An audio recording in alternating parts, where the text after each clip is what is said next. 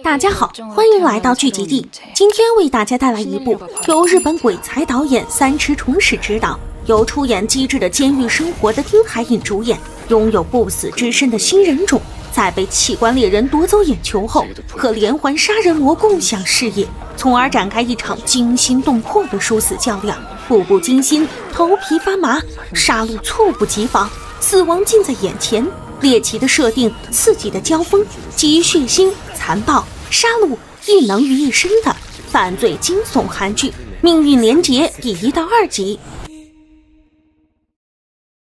欲海浮沉的世界恶魔顿现，诡谲的艺术弥漫血的气息，心惊肉跳的杀戮从未停止，神秘的力量渐露真章，恐怖如斯，惊悚升级，毛骨悚然的往事翻开谁的回忆？画面一转，皎皎明月的清辉洒在阿东孤独的身影上。寂寞的夜里，他独自徘徊在巷口，忽然一辆面包车停在他的面前，从车里下来的男人猝不及防地举起锋利的斧子问阿东视力怎么样。阿东还没反应过来怎么回事，他已经如鸡仔般被勒晕在男人的怀里。一束扎眼的强光照亮手术台，此时失去意识的阿东已成为任人宰割的羔羊。老医生轻车熟路地将阿东大卸8块，等到他的断手断脚被像垃圾一样丢弃时，诡异的一幕发生了，断掉的手臂竟然挣破垃圾袋朝医生爬来，紧接着断脚和眼球也来凑热闹。老医生大叫一声惊醒过来，原来只是一场噩梦。然而现实要比梦里更离谱，阿东被摘除的眼球仿佛有生命一般，目不转睛地盯着老医生。他被剁得7零8碎的身体中猛然窜出密集的血红触手，随着触手进入阿东的身体，阿东的伤竟然奇迹般的愈合了。他无措地寻找自己的眼球，左眼球乖顺地重新归位，可还没等阿东安回右眼球，他就被老医生的破锣嗓子吓得破窗而逃。老医生将这件事向器官贩卖组织的老大汇报后，老大立马派手下搜寻阿东的下落。毕竟阿东要真是不死之身，那可是活生生的摇钱树啊！吞云吐雾的老大若有所思地喃喃道：连结真的存在吗？一个神秘少女通过窃听器偷听到他们的对话，她自信地隔空回了一句没错。画面一转，一座优雅的雕像出现在街口，她的美丽令人们叹为观止。然而这件艺术品竟然流出了鲜红的血迹，这根本不是雕像，而是真人。这已经不是凶手第一次犯案，他将尸体完美肢解后做了防腐、涂树脂等处理，让他们成为艺术气息浓厚的雕塑。这些活人雕像有个共同点，上面都刻有 PL 标记，看来这变态凶手还真把自己当艺术家流落款了。离奇的是，丢失右眼球的阿东竟然透过失去的眼睛看到了一模一样的 PL 记号。阿东似乎能看到另一个人目之所及的一切，阿东不由怀疑，难道我的右眼被移植了，所以我能看到那个人的视野？第二天，阿东像往常一样在废品站工作，不料照顾他的废品站老爷爷被一帮小混混找麻烦，阿东见义勇为的结果就是被狠狠揍了一顿。然而小混混并不满足于拳脚功夫，他抽出匕首朝阿东挥去，霎时间阿东的耳朵应声而落。他淡定地捡起耳朵，问混混们能不能到此为止。混混们魂都吓没了，他们大喊着怪物，一溜烟跑得无影无踪。怪物这个词打童年起就是阿东心里的一根刺，他为了防止别人发现自己的异常，才始终选择低调度日。孤独的岁月里，唯一能给予阿东慰藉的便是他创作的音乐。这晚，阿东将自创的音乐上传网络，巧的是移植了他眼球的那个人恰好听到，突然两人的右眼同时传来剧烈的疼痛。可惜这次阿东还是没能看到那个人是谁。阿东望向吞噬黑暗的夜色，他回忆起小时候自己从树上掉下来，摔得7扭8曲后又很快复原。小伙伴们惊恐地叫他怪物。被回忆刺痛的阿东一拳打碎映照自己的镜子，他不想再被称作怪物，他一定要找回自己的右眼。于是阿东又跑去上次被器官猎人抓到的地方碰运气，那帮人找他找得热火朝天，没想到他竟自投罗网。双方在夜色中展开了激烈的追逐，一直窃听黑帮消息的神秘少女依依也加入其中。他将阿东引到无人的天台，没有任何开场白的先给阿东来了一刀。当他看到阿东的伤口愈合后，露出欣慰的笑容，随后他一把将阿东甩到楼下。依依望着阿东踉跄离去的身影，他意味不明的自言自语了一句欢迎。画面一转，长相斯文的小吴兴奋地凝视少女的尸体。第二天，这具尸体就成为了一座邪异的雕像，伫立在广场上。另一头，刑警老崔在整理案件资料时，猛然发现人群中的阿东，直觉告诉他这个人十分可疑，必须彻底调查。还不知道自己被锁定成嫌疑犯的阿东，接下来又有2次和凶手小吴共享视野的经历。一次他看到了小吴的办公大楼和女同事，一次他看到了小吴的犯罪设计本和 PL 标记。阿东通过查资料发现，这个标记与闹得沸沸扬扬的尸体艺术案有关，也许移植了他眼球的人就是凶手。第二天，阿东便按照视野中的地方找过来，他一定要找到那个连环杀人犯，要回自己的眼睛。阿东在办公大楼前看到了小吴的女同事，他立马上前打听消息，但女同事全当他是猥琐男，避而远之。不一会儿，视觉共享的痛感再度袭来，阿东透过小吴的眼睛看到了小吴吃饭的地方，他火速找来，可惜小吴已经先走一步。扑了个空的阿东搞不明白，为什么他有时能看到那个人的视野，有时又看不到呢？难道有什么触发机制？一个头2个大的阿东突然想起，曾在那个人的视野中看到过占星术和 PL 符号。为了弄清楚那是什么意思，阿东特意找了个占星师请教。据占星师所言， PL 在占星术中代表冥王星，而阿东提到的2个日期是冥王星和金星合相的日子，代表着死亡和艺术的结合。阿东说的2个日期其实是尸体艺术杀手犯案的日子，如果凶手按照这个规律作案，那么下次发生命案的日期近在眼前。果不其然，小吴已经开始画下一个犯罪作品了。这时，暗恋小吴的女同事宋死姐跑来说想和小吴深入了解。小吴虽然冷漠，但却没拒绝。洁癖10级的小吴让宋死姐先把自己洗干净，而后2人进入激烈的互相了解阶段。可惜他不知道，匍匐在他身上的是随时会举起镰刀的死神。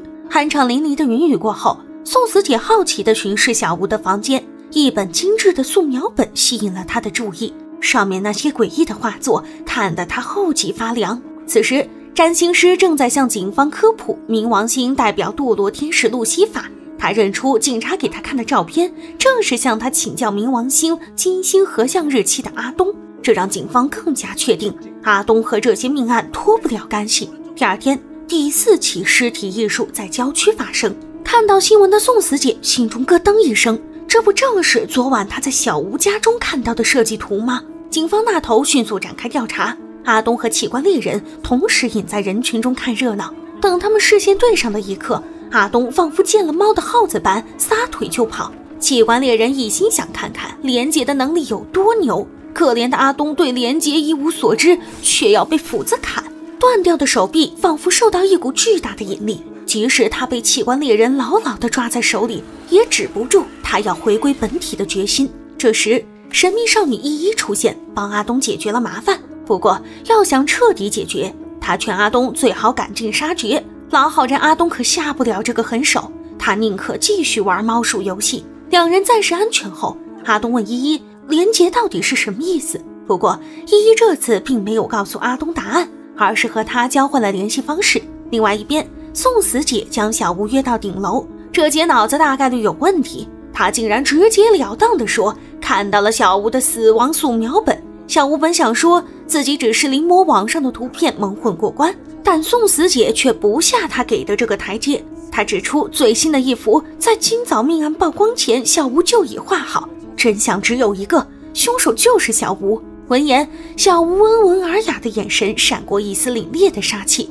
这时跟上来的炮灰男被小吴发现，宋死姐嫌他死得不够快，立马将小吴是杀人魔的秘密大声喊了出来。小吴微微一笑，这次不灭口都不行了。他以迅雷不及掩耳之势打倒宋死姐，别看他长得斯文，武力值超强。此时阿东的视野中出现了顶楼上2人缠斗的场景，然而他还来不及做什么，炮灰男的身影就如流星般坠落，溅起一地雪花。解决了一个，还有一个。小吴用冰冷的鞋底踩住宋思杰的手，阿东能看到宋思杰那渴望活下去的眼神。可惜只听嘎嘣一声，宋思杰也上了西天。阿东接连见证2场惨绝人寰的屠杀，巨大的悲痛激得他完全站不住。顶楼之上，随着宋思杰的手机铃声停止，小吴眼睛的痛感也随之消失。他这才意识到，每次他觉得眼睛疼，周围都会响起阿东创作的这首歌。难道这首歌就是视野共享的开关？楼下，阿东疯了一般的冲进楼内抓凶手，而跟上来的依依一头雾水。除了阿东，没有人知道，一个披着人皮的恶魔正在高处兴风作浪。刚刚结果了2条人命的小吴若无其事地漫步在办公楼中，而另一头的阿东正疯了一般地追击杀人魔的下落。标志性的大衣指引阿东追踪到男厕所，但由于阿东并不知道小吴的长相，导致他闹了个乌龙。厕所隔间的小吴本以为屏气凝神就能躲开外面吵吵嚷嚷着杀人魔你给我出来的阿东，不料阿东竟然学熔炉校长爬了上来。小吴的耐心成功被耗尽，他手起刀落，阿东的手掌当即被戳了个血窟窿。这时警察冲进来，撂倒形迹可疑的阿东。阿东瞥见小吴的皮鞋，更加确定和他共享视野的杀人魔近在咫尺。他不死心地抓住小吴的脚，这一行为反而暴露了他的伤口自愈能力。所有人都以为阿东这个跟踪过宋死姐的独眼怪是命案的凶手，百口莫辩的阿东只能被迫承受警察嫌弃的白眼和冰冷的手铐。忽然，神秘少女依依再度出现，她3下5除2搞定警察，成功脱身的阿东朝依依勾起一个不可思议的笑容。这个少女每次出场都是如此雷厉风行。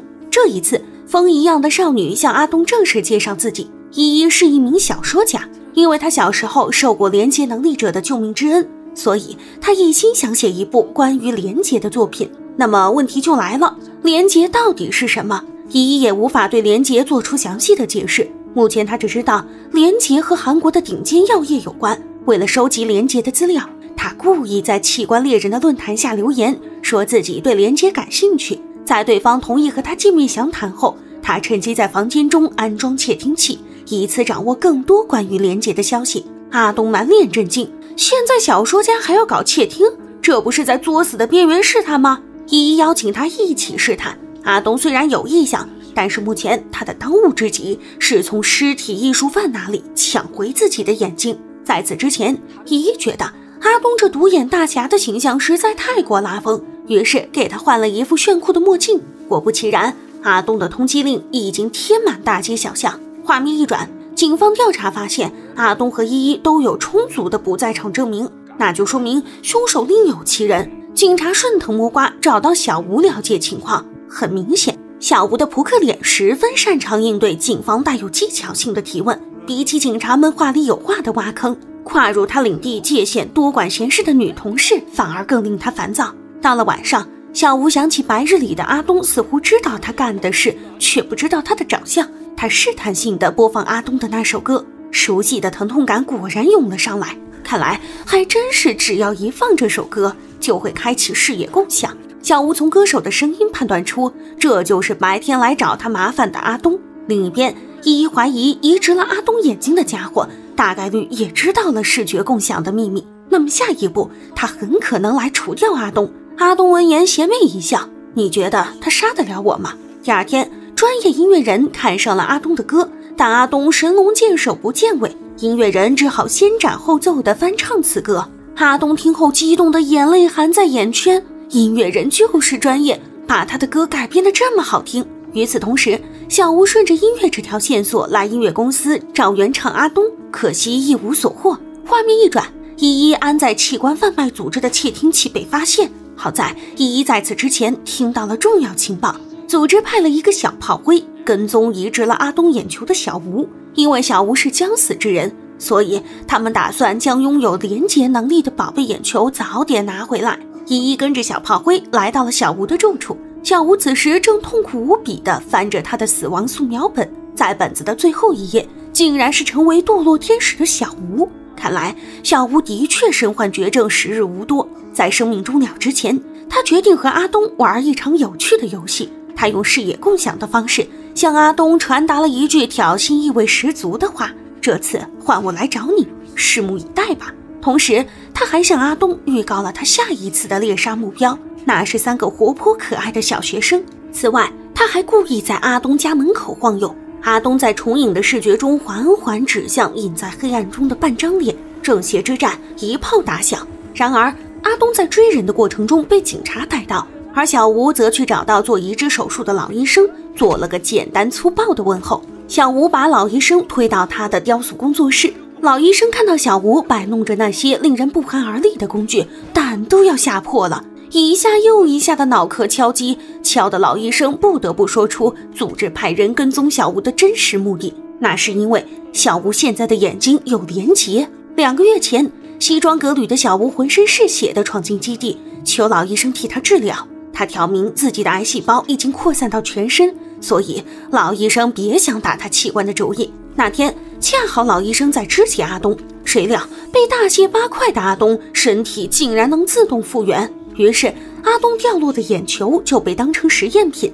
移植到了小吴身上。当初韩国顶级药业在活体移植方面取得了重大技术突破，代号连结，相传拥有连结能力的人可以长生不老，这让命不久矣的小吴瞬间看到了重生的曙光。他举起冰冷的铁钩，在老医生不断的求饶声中勾碎他的头颅。阿东这边，警察的刑讯逼供令阿东不得不将自己能和杀人犯视野共享的事说出来，但正常人谁听到这种话都会把阿东当成精神病。刑警老崔是个有经验的老警察，他推测如果不接受阿东这荒谬的设定，就没法获得下一步的线索。阿东好不容易遇上个愿意听他继续说下去的警察，他赶紧抓住机会告诉老崔，杀人狂的下一个目标是3个小学生。说到这儿，老崔忍不住好奇问上一句：你到底是怎么看得见的？阿东谨慎地瞄了瞄1墙之隔的眼睛，暗示老崔这不是个说话的好地方。老崔通情达理地把阿东带到顶楼，阿东当即表演断骨功挣脱手铐。事实胜于雄辩的视觉冲击让见多识广的老崔傻了眼，之前被当成疯话的他能看到的我也能看见，现在可信度层层上升。阿东担心老崔会把他是怪物的事公之于众，老崔一脸那也没办法的表情令阿东失望至极。这时老崔的下属调查到阿东是个法律上并不存在的人，因此公开阿东能力势在必行。阿东才不想成为世人眼中的怪物，况且现在只有他知道小吴的下次作案目标，他绝对不能进局子，因此他只能再一次选择逃跑。高空中纵身一跃的身影吓得老崔心惊肉跳，可不一会儿，坠楼的阿东脑袋中流出的鲜血竟又化成触手重新回到体内，这起死回生的一幕谁看了不迷惑？老崔愣神了好一会儿才想起来赶紧追，但阿东早就跑没影了。阿东为了阻止小吴犯罪，他只能选取最极端的方式，在小学纵火，这样学生们没法上课，也就不会出事。老崔真是怕了阿东，他只好申请给小学下发停课通知，而这也成功勾起了小吴对阿东的兴趣，因为至今为止能坏他好事的人还只有阿东一个。于是小吴开启视野共享，留下电话号码让阿东联系他。他通知阿东他要进行下一阶段的犯罪，他倒要看看这一次阿东能搞出什么花招。另一边，依依为了查小吴的身份，跟上器官贩卖组织派去跟踪小吴的小炮灰。小炮灰的反侦查能力还挺强，但武力值却被依依完全碾压。第二天，小炮灰就成为了江中的一具尸体。画面一转，依依担心阿东继续待在自己家会被抓，因此帮他找了个藏身之所。阿东很好奇，为什么无论他身在何处，依依都能找到他。依依闻言握住阿东手中的匕首，将自己划得皮开肉绽，而那伤口转瞬间就完全愈合。原来依依也有连结，阿东还是第一次在茫茫人海中遇到同类，而且还是他心动的妹子，这感觉比中了彩票还爽。依依接下来又在俩人手上各划一刀，细密的触手便迫不及待地和彼此相连。怎么着，同类相逢还需要歃血为盟？双手相合的一瞬间，激动的心情化成一个吻。然而其他人可没有他们这么幸运。小吴那边假扮成阿东，偷袭了翻唱阿东歌曲的音乐人 Z。当阿东再次感应到小吴的召唤， Z 已经遍体鳞伤，血淋淋的字母 Z 印在胸前。阿东知道这又是来自恶魔的挑战。小吴的手指宛如割肉的利器，描摹着音乐人 Z 的伤口，而 Z 还要忍着剧痛为他唱视野共享的歌谣。小吴的嘴角浮起拭目以待的神笑，他通知阿东，若想救人就单独来找我。阿东望着偶像 Z 还在不停地承受酷刑，他真恨不得立刻将小吴这狗东西千刀万剐。事实上，想找阿东的人可不止小吴一个。小吴那边用 Z 做人质，器官猎人这头绑抚养阿东的废品站爷爷引阿东现身，眼见着年迈的爷爷就要惨遭毒手，阿东顾不得3721，他愤然起身横冲直撞。为了弄掉绑手的锁链，阿东把心一横，朝切割机一仰，溅起的火星和血滴融为一体。而后阿东又瞬间复原，和他相依为命的爷爷见状瑟瑟发抖地说出了阿东最介意的那个词：怪物。阿东瞬间如霜打的茄子，但他还是好人做到底，准备帮爷爷善后。感人的一幕出现了，爷爷竟然让阿东快跑，善后的事就交给他。不曾被人间善待的阿东难得的体验了一把人间温情，他眼含热泪的向爷爷做最后的告别。另外一边，依依为掩护阿东被器官贩卖组织抓住，他为了转移他们注意，故意将小炮灰被杀的帽子扣在小炮灰跟踪的小吴头上。可实际上，了结小炮灰的人正是依依。兄弟们一听自己的同伴被杀，立马炸了，毫不怜香惜玉的斧子划破依依的脸。这下依依的连接能力当场暴露，但是组织老大故意放依依逃走，因为有依依当诱饵，他们才好放长线钓大鱼。依依逃跑后找到阿东会合，阿东现在越来越怀疑自己的连接能力只会给周围的人带来不幸。依依笑他格局太小，像他们这种开挂型人类就该统治世界才对。阿东没想到依依的野心这么大，就凭他们俩统治世界不是开玩笑的吗？可依依却告诉他，这世界上的连接能力者不止2人。突然阿东又收到小吴的召唤，小吴大口大口地吐着血，看来他的生命已经进入倒计时。他更改了和阿东见面的时间地点，阿东想都没想立即赴约，他一定要救出音乐人 Z， 绝不能再因为他牵连无辜。阿东到了约定地点后，另一个赴约者竟然全副武装，阿东心中腹诽，这是不是太夸张了？忽然四周喷射出浓厚的毒气，阿东在毒气的侵蚀中逐渐丧失行动能力。小吴兴奋地感受着阿东停止又恢复跳动的心，他的眼神中都是露骨的，好想要。当阿东再次恢复意识，他已经被捆在了小吴的车里，他与小吴此刻仿佛在思维世界中会面。阿东唾弃着小吴为了扭曲的嗜好杀人为乐，而小吴却不以为意地认为这不过是弱肉强食。在他死到临头前，上天偏偏让他遇到了不死之身的阿东，这让他油然而生一个疯狂的计划，和阿东合二为一。当阿东被带到目的地，映入他眼帘的是被穿得千疮百孔的老医生。小吴称这恐怖血腥的东西为美丽的艺术品，而在他的眼中，他和阿东的结合将是世界上最伟大的艺术。阿东一脸嫌弃，他的身体才不想接纳小吴这变态的头颅。小吴拿捏住阿东善良的本心，他将被折磨得不成人样的 Z 先生推出来。在和阿东合体前，小吴先做了个小小的实验，他粗暴地夹断阿东和 Z 先生的手指。见证奇迹的时刻到了，通常来说，小指头根本不可能接回去，但是阿东的小指却完美地接到了 Z 先生的手上，而 Z 先生的断指也被阿东的身体接纳融合。小吴见状，脸上的笑越来越狰狞，他一定要和阿东这大宝贝合二为一。阿东为了防止 Z 先生想歪，他赶紧解释说，合二为一的意思是砍下自己的头颅，接上小吴的。不是，阿东你不解释的话，我们还真没想歪。然而若是阿东不愿意，这事儿还真不好办。因此小吴只好再下一剂猛药。被小吴关在冰室里的阿东缓缓苏醒，而和他面对面的 Z 先生已经奄奄一息，他被割腕的血流早已凝固，眉眼间尽是冰霜。阿东心如刀绞，却无能为力，他只能眼睁睁看着 Z 先生在说完最后一句“我好像妨碍了你，真的很抱歉”后与世长辞。Z 先生的死仿佛是阿东抱走的献祭品，人家一死，阿东这边来能耐了，他使尽浑身力气自断双手，大佬一怒，谁不打怵？依依这边，他他利落地解决了黑帮派来跟踪他的小喽啰。而后他找到另一个3米高的连结者史莱克，看看史莱克这形象才配得上怪物的称号嘛。一一将史莱克带到器官贩卖组织的老窝，这帮人不是天天惦记着他们的身体吗？这次就好好让他们见识见识连结者真正的实力。随着小喽啰一声脱口而出的怪物，史莱克好似被打开杀戮的开关，他冲进人群大杀四方，一时间密闭的小屋内血肉横流，头颅乱飞。一一带史莱克捣毁黑帮老营后，火速来救阿东。小吴呆呆望着一一受伤后迅速愈合的超能力，他这才知道原来连结还有女人。他好奇地问依依，你们的能力能传给下一代吗？依依无语地表示，咋的，还想和我生猴子？